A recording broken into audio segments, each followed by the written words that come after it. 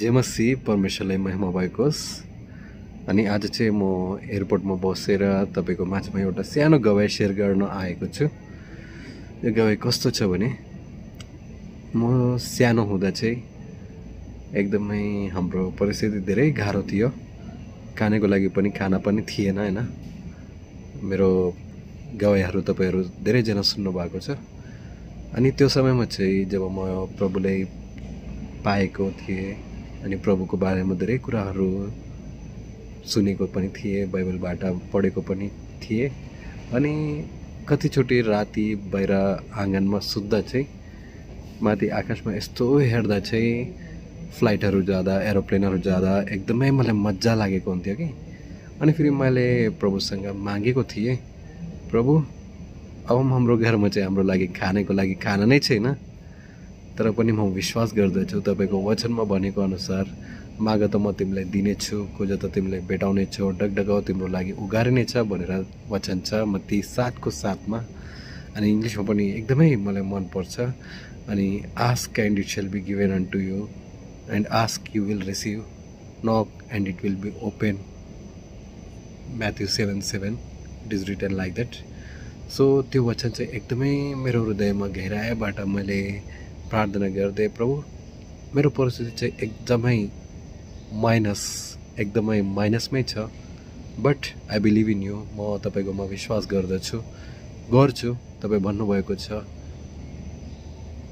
जे मागे पनि म दिनेछु भनेर तपाई भन्नुभएको छ। आज म तपाईको नाममा माग्दछु। एक दिन चाहिँ म फ्लाइटमा चाहिँ उडेर जान्छु। फ्लाइटमा म उड्ने छु, विश्वास छ। अहिले हाम्रो घरमा चाहिँ सानो खाना बनाउने एउटा भाडा पनि छैन राम्रो, तर पनि म विश्वास गर्दछु एक दिन तपाई मलाई उठाउनुहुन्छ, मलाई दिनुहुन्छ त्यो समय भनेर मैले विश्वास गरेको थियो। अनि आज म तपाईको माझमा किन भन्दैछु भने आज चाहिँ म यहाँ हैदराबादको इन्टरनेसनल एयरपोर्टमा बसेर तपाईको अगाडि म गवाई बोल्दैछु। किनभने आज चाहिँ मेरो यो फ्लाइट चाहिँ 21st फ्लाइट, अलमोस्ट 20 फ्लाइट्स मैले छेडेर पनि पुगेर आएको छु। एकदमै परमेश्वरलाई धन्यवाद। एकदमै सकुशल म गएर पनि फेरि रिटर्न घर आएर पनि आज फेरि एउटा 21st फ्लाइट म छेडेर जाँदैछु। त्यसको लागि परमेश्वरलाई धेरै धन्यवाद। किनभने त्यो दिनहरू मलाई याद आउँछ कि आज, किनभने त्यो हाम्रो घरमा राम्रो घर पनि थिएन। त्यो घरमा यस्तो ढल्केर राति सुत्ने बेला आकाशमा यस्तो चिम्किँदा पुरा अन्ध्यारो आकाशमा, ताराहरूको बीचमा, चाँदको बीचमा यस्तो फ्लाइटहरू जाँदा चाहिँ एकदमै यति टाढाबाट यति सानो देख्दैछ। तर प्रभु म विश्वास गर्दछु त्यो ठाउँमा चाहिँ म जानेछु। एक दिन पक्कै म फ्लाइटमा चढेर जानेछु। हाम्रो घरमा आफ्नो आफन्तहरूमा कोही पनि फ्लाइट कहिले पनि देखेको पनि छैन नजिकबाट, तर म विश्वास गर्दछु प्रभु तपाईको नाउँमा जे पनि मागे पनि त्यो कुराहरू असम्भव हुँदैन भनेर तपाईँ भन्नुभएको छ। सबै कुरा सम्भव छ भन्नुभएको छ। म अझ विश्वासित माग्नेछु भनेर त्यो दिन मैले प्रार्थना गरेको अहिले पनि मलाई याद छ। आज म 21st फ्लाइट चढ्दा चाहिँ माग त म तिमीलाई दिनेछु भन्नुभएको हाम्रो परमेश्वर वा साँचो हुनुहुन्छ वा विश्वासयोग्य हुनुहुन्छ वा कहिले पनि झुट बोल्नुहुन्न। तर उहाँको इच्छा अनुसार हामी जिउनु थाल्यो भने उहाँ कुनै न कुनै दिन हामी मागेको कुरा पुरा गर्नुहुन्छ। कहिले ढिलो हुन सक्छ, तर असम्भव हुँदैन। आज म तपाईको जीवनमा जे पनि परिस्थिति छ मलाई थाहा छैन, कोही पनि तपाईहरु सुन्दै हुनुहुन्छ, म एउटै भन्न चाहन्छु कि परमेश्वरमा उहाँको वचन सुन्न मात्रै होइन, पालन गरेर तपाईं जे पनि माग्नुस् उहाँ दिनुहुन्छ। उहाँको इच्छा अनुसार उहाँको समयमा उहाँले दिनुहुन्छ।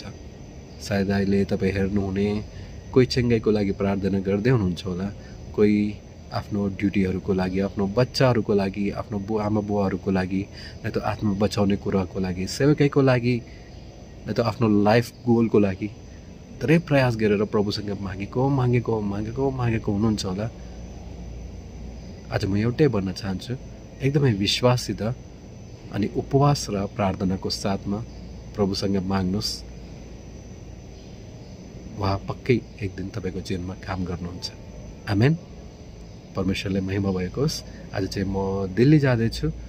परमेश्वरलाई धेरै धन्यवाद।